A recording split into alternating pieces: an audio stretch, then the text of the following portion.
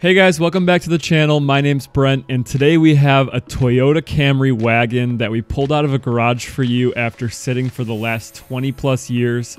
And from what I've been told, the wagon version of the Camry is pretty obscure. For this car, we had to drive about 30 minutes to go get it, and now we can show you guys the new trailer and winch that we just got.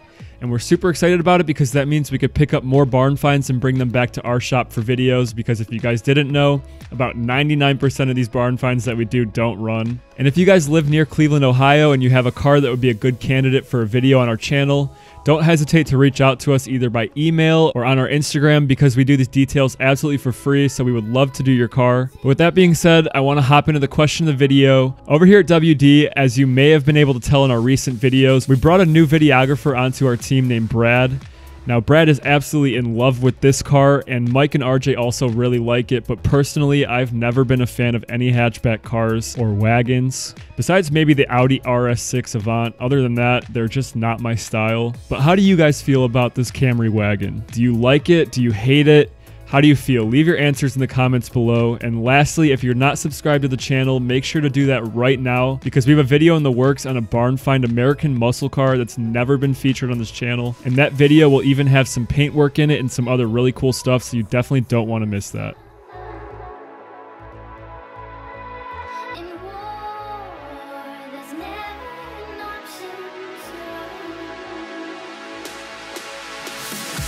Now, starting with the detail, the first thing we did was the exterior, beginning with the wheels. And when RJ got to the hubcaps trying to take them off, he had a tough time because they were just really stuck on there. And I'm going to let you guys listen real time to what he was saying, because I thought it was hilarious and I think you guys might enjoy it. Oh no. Oh no. Oh no. Oh no, no, no, no, no. No, no.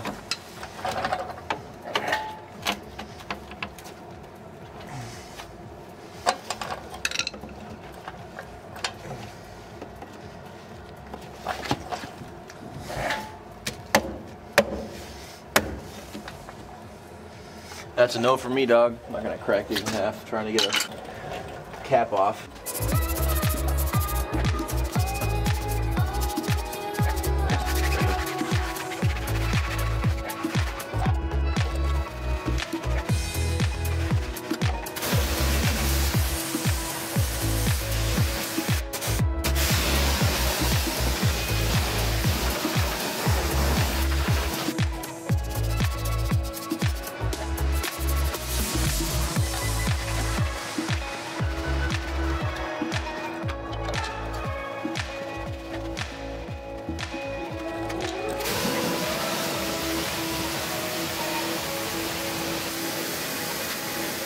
And at this point, we were going to do the engine bay and also a couple other things. And as soon as we popped the hood, we found a nice little surprise. And if you guys have any clue what animal might have left this surprise behind, leave a comment down below.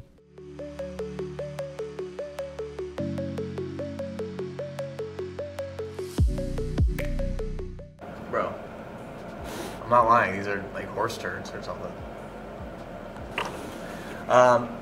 Anyways, we were about to wash the car, and I was like, man, this thing is in really good shape, aside from all the dust and dirt and grime, except for this big dent in the hood. And I thought, maybe, if we give it a little love tap.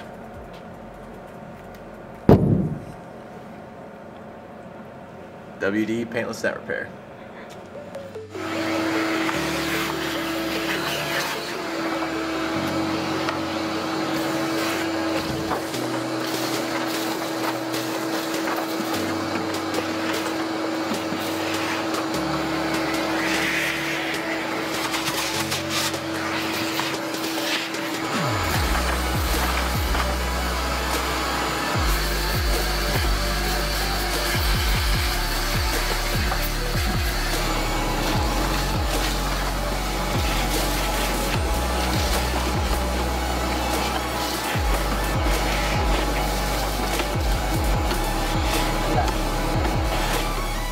So for the engine bay, there's a lot of misconceptions that using water is super bad for them, and that's false. Most engine bays, it's pretty safe to use a pressure washer as long as it's not super high pressure and you're not just forcing the water into seals or into electrical components. You should be fine. But what we did first was use our leaf blower to get any extra leaves, dust, anything we could get out of there that we didn't have to use the water to push it out.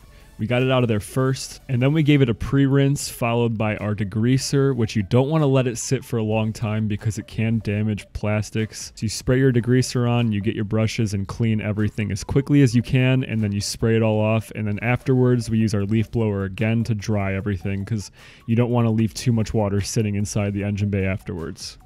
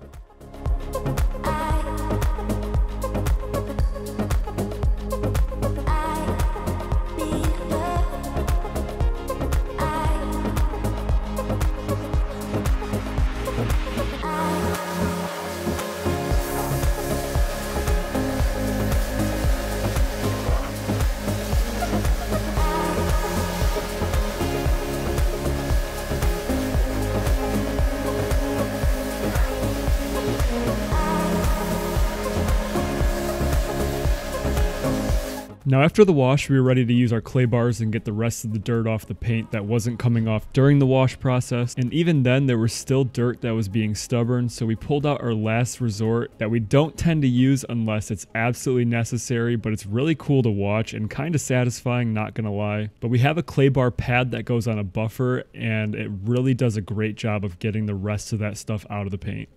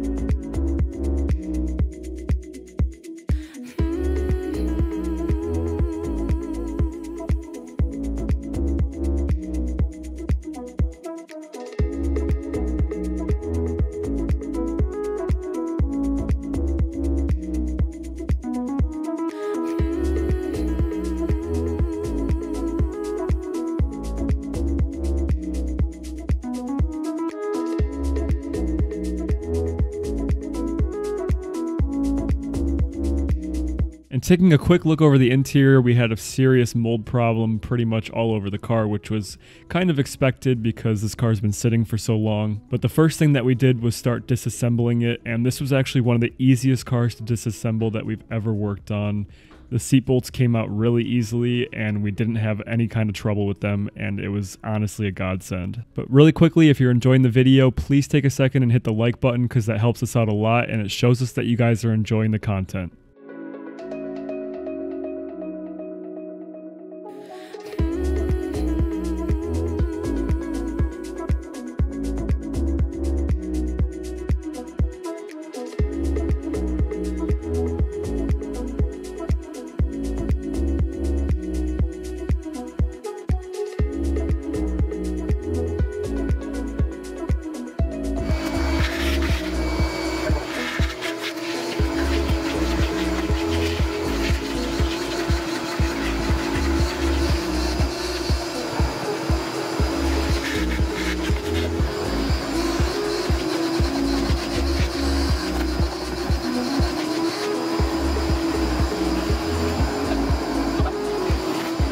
So after vacuuming out the trunk, as soon as RJ opened up this little compartment, I swear to you guys, I have never smelled a stronger smell of rat urine in a car from any other car we've ever worked on. This was the most disgusting smell to ever come out of a vehicle.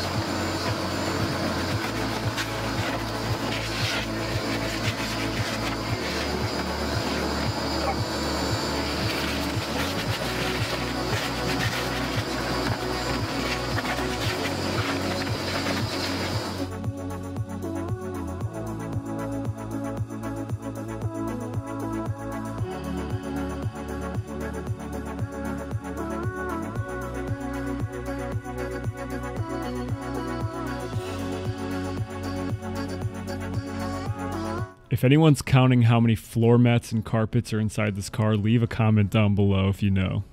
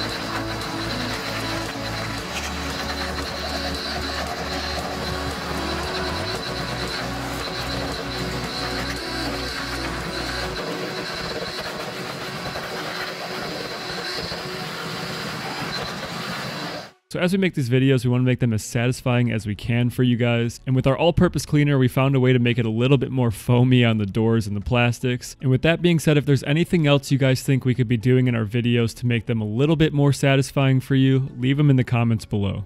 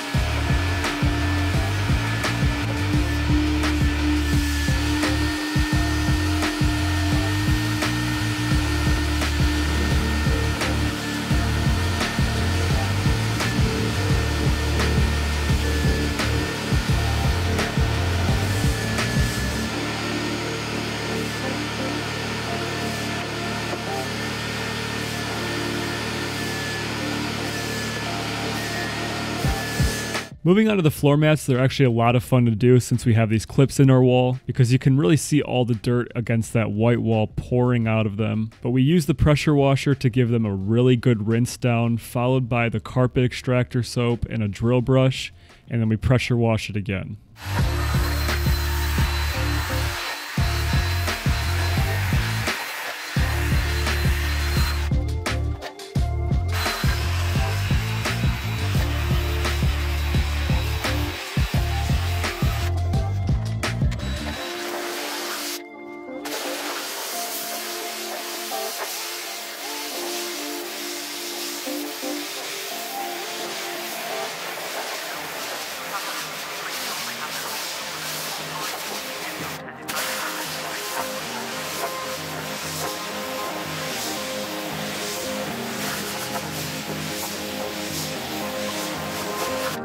And finally, moving on to the carpets, I only filmed a couple spots because the other side of the car wasn't as bad as this side of the car. But wait till you guys see what came pouring out of the extractor. It was disgusting.